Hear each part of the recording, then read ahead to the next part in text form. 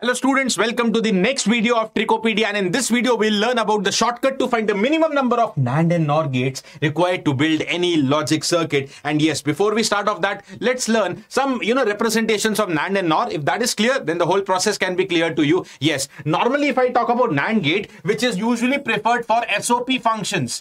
Okay, let me also make a remark that this is preferred for SOP expressions. But first, what is the representation of NAND? The normal representation, we all know, it is A into B whole bar. Okay, and there is a structure in which first you do the ANDing as per the logic diagram, and then there is a bubble for inversion. AB whole bar, we call it as AND invert. And as per the De Morgan's law, this is A bar plus B bar. Right, now if this is A bar plus B bar, I can also implement it using the OR gate. But first I need to complement or bubble the inputs. Here it is the next structure. Yes, bubble the inputs, complement the input and feed it to OR gate. It is the same as NAND gate only, and this is known as invert OR structure. Okay, so both of them are equal to the NAND gates. That means in any given circuit, if you are given an AND gate and OR gate and you want to convert to NAND gate, what will you do? Okay, place the bubble at the AND gate output, right, and place the bubbles at the OR gate's input. Okay, they are both converted to NAND gate, one and single NAND gate. And similar idea if I apply to the NOR gate here,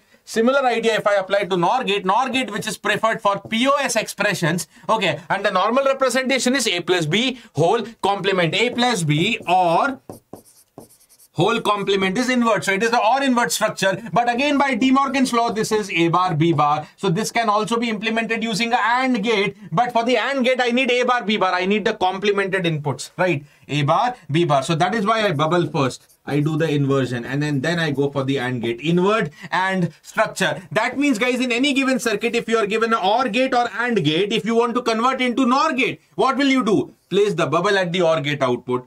Place the bubbles at the AND gate inputs. Both of them are now one and single gate, that is the NOR gate. Okay, and that is why we have some procedure. But guys, this is a Tricopedia. I want to give you the trick directly, the understanding with the question. Okay, these are some points, the same points I've told you to convert any circuit using NAND gates. Place the bubbles at the AND gate output and the OR gate input. Similarly for NOR gate. And there are 3-4 points. Okay, but I don't want to go theoretical in this video since it is Tricopedia. For your reference, I'm leaving it. You can read it, or later on you can take the snapshot. Okay, but let me go to the problem directly and explain you the working principle. The minimum number of NAND gates required to implement the following circuit. Okay, so the simple logic is I want to implement this using NAND gates. What is the procedure? It is AND OR structure. Okay, how to convert AND gate into NAND gate?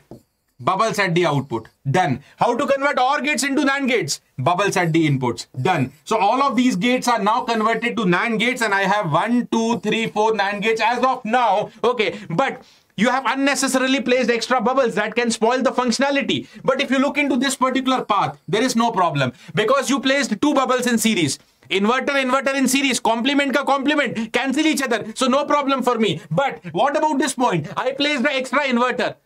Logic will be spoiled, na? So I need to place one more extra inverter. And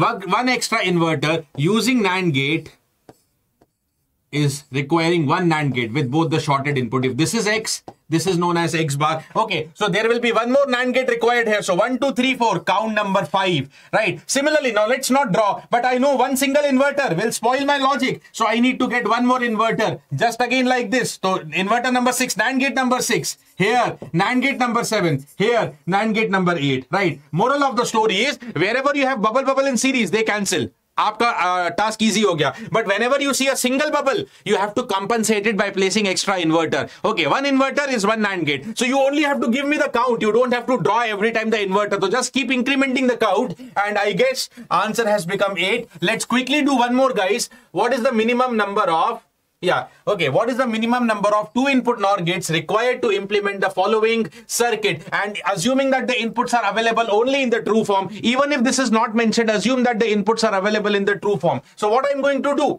Now please see what I'm going to do. I need NOR gates. How do you convert OR into NOR? Bubble at the output, bubble at the output, bubble at the output. How do you convert AND into OR? Bubble at the input, bubble at the input, bubble at the input. Okay, that is done. Everything is now NOR gate. So 1, 2, 3, 4, 5. But now extra inverters I have to see. This is again series. No problem, they cancel. This is also a series inverter. Okay, both the back-to-back in one path, no problem. This is also series, sir, no problem. Okay, till now 5, but this is an extra inverter, so I have to increment it to 6. Okay, so that's it, 6. But is the answer 6? No. Inputs are only in true form, and if you look, this is using B bar. B bar is not available.